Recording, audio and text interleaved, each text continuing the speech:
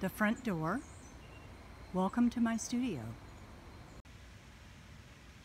When you walk into the front door of my studio, you will see artwork everywhere.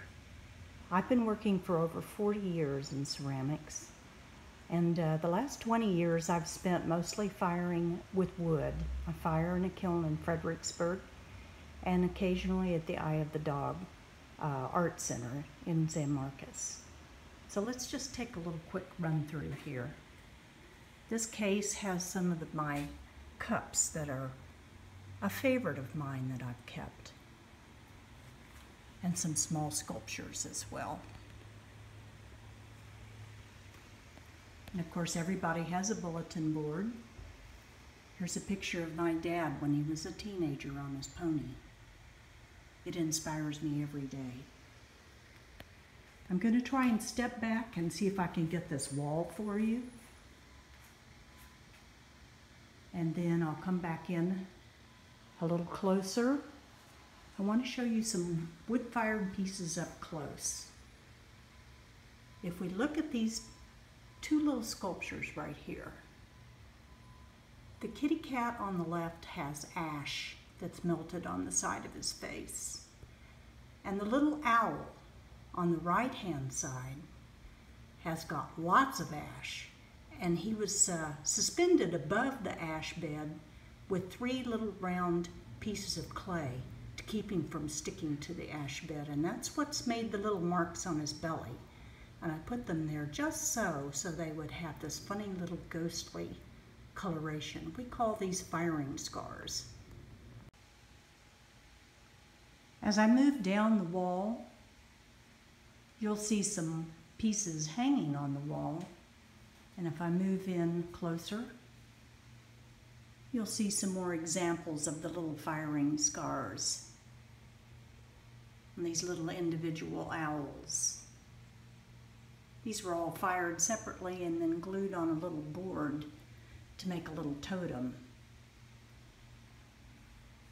Moving to the other end of my studio, the sink for working in the middle. Move forward a bit. You'll see a series of cups, a lot of porcelain cups.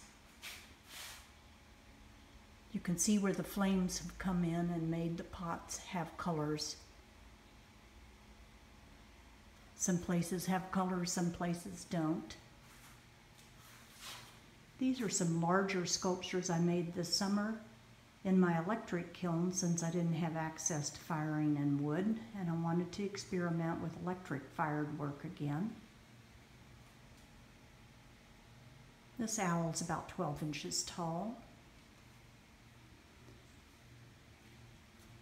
Back to the work sink, and then next to the sink is my glazing table.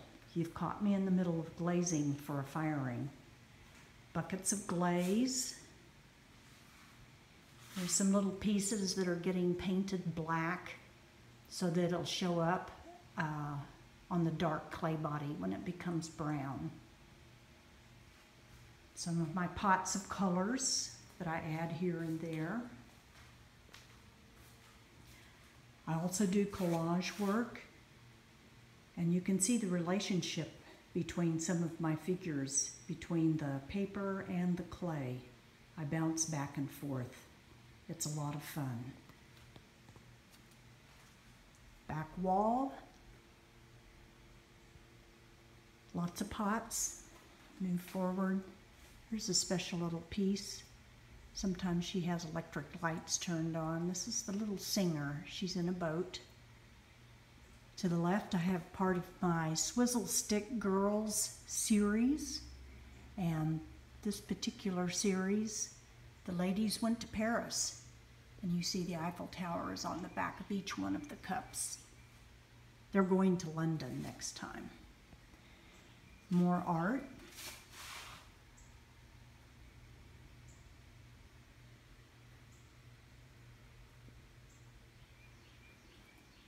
And here you have bisqueware, which is clay that's been fired one time to harden it so that it can be handled, glazed, and painted without being broken.